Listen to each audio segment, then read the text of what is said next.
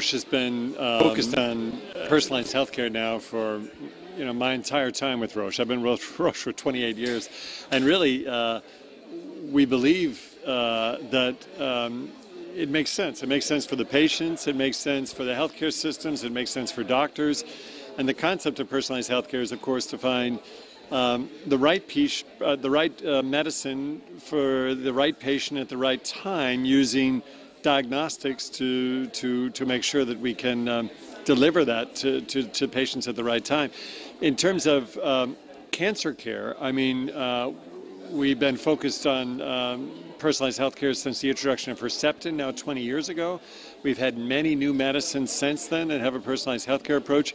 And most recently, we have the advance of cancer immunotherapy, which is the ability to use a medicine to engage the body's own immune system to fight cancer. And here again, we see the importance of personalized healthcare, because we can identify certain patients that with a diagnostic test that respond better to our cancer immunotherapies than others.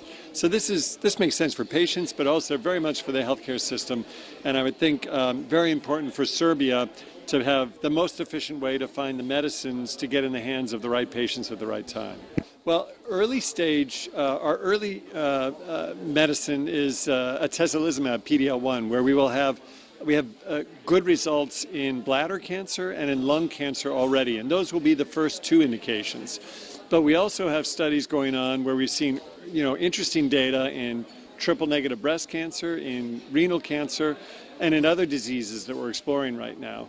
And then beyond our lead medicine, our most advanced medicine, we have about another 20 medicines that we're going through experiments right now to see if they can also help patients with cancer and be used either alone or in combination with our PD-L1 inhibitor. So today, what we see, in the United States and in other European markets, is that melanoma is the most advanced disease, skin cancer, and then other cancers are just starting to produce evidence and data, including lung cancer and bladder cancer, as I mentioned before.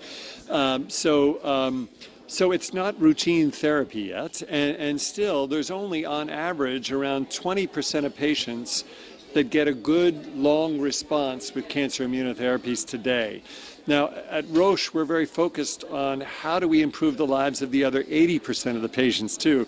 And here's where our diagnostics come into play. Here's where combination or adding two medicines in a cancer patient can help us try to improve the lives of the other 80% of the patients that aren't yet getting a good response.